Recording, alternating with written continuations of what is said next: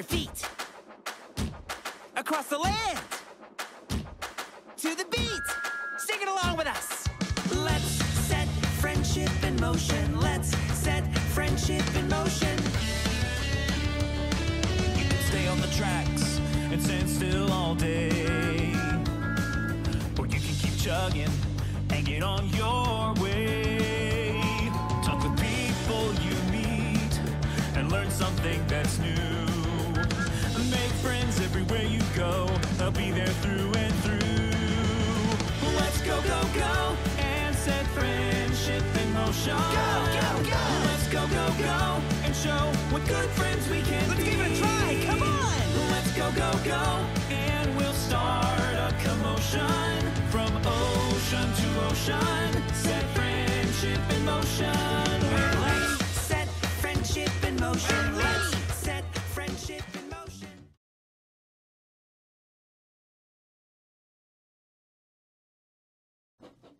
Duck and Percy enjoyed their work at the harbour, pulling and pushing trucks full of cargo to and from the quay.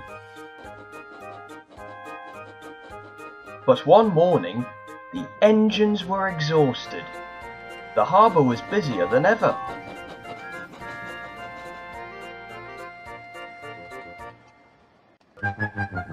So Topham Hatt promised that another engine would be found to help them. It's about time.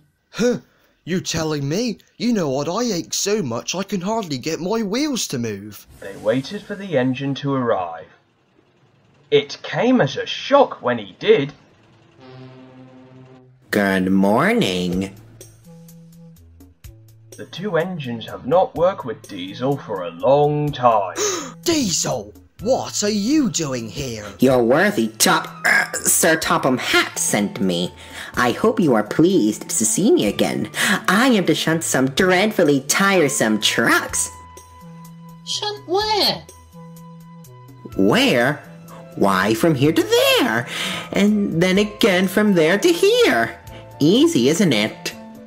With that, Diesel, as if to make himself quite clear, bumped some trucks hard. Oh! Percy and Duck were horrified. They did not trust Diesel at all. They refused to work and would not leave their shed. Sir Topham Hatt was enjoying his tea and iced bun when the telephone rang. So, there's trouble in the harbour yard. I'll be there right away. Diesel was working loudly and alone. Cargo lay on the quay. Ships and passengers were delayed. Everyone was complaining about Sir Topham Hatt's railway. Meanwhile, Duck and Percy were sulking in their shed. What's all this? We're on strike, sir. Yes. Beg pardon, sir, but we won't work with Diesel, sir. Then, in a quiet, hurt voice, he added, You said you sent him packing, sir. I have to give Diesel a second chance. I'm trying to help by bringing Diesel here. Now you must help me. He was the only engine available. Yes, sir. Sorry, sir. The next morning, things were no better. Diesel's driver had not put his brakes on properly and Diesel started to move. He went bump straight into Percy. What was that? Wake up there, Percy. You have work to do. You could have said sorry. Later, Diesel bumped the truck so hard that the loads went everywhere. What would Sir Topham Hatt say? He won't like it. So who's going to tell him, I wonder? Two goody-goody tattletales like you, I suppose? Percy and Duck did not want to be tattletales, so they said nothing. I love being me. The next day he was shunting trucks full of china clay. He banged the trucks hard into the buffers, but the buffers weren't secure. The silly trucks were sunk. Uh-oh.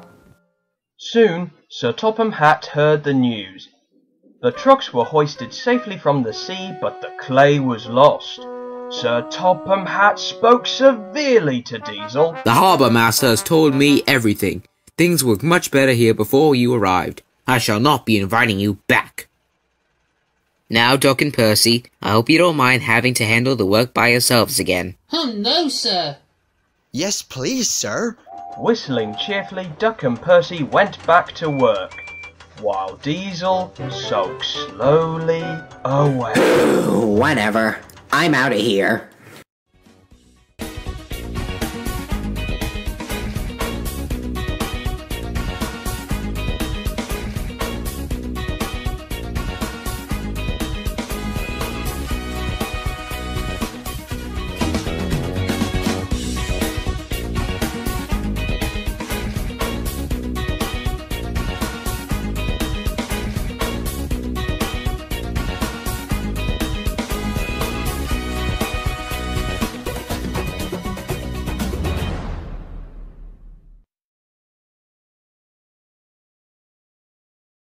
I'm full of surprises. Are you singing, Diesel? They ought to say of me, I bring some razzle-dazzle to the yard. I'm full of surprises. As you can plainly see, I don't find being surprising all that hard. I can't really see anything under here. I'm full of surprises, they ought to say of me. I bring some razzle-dazzle to the yard. I'm full of surprises, as you can plainly see. I don't find being surprising all that hard.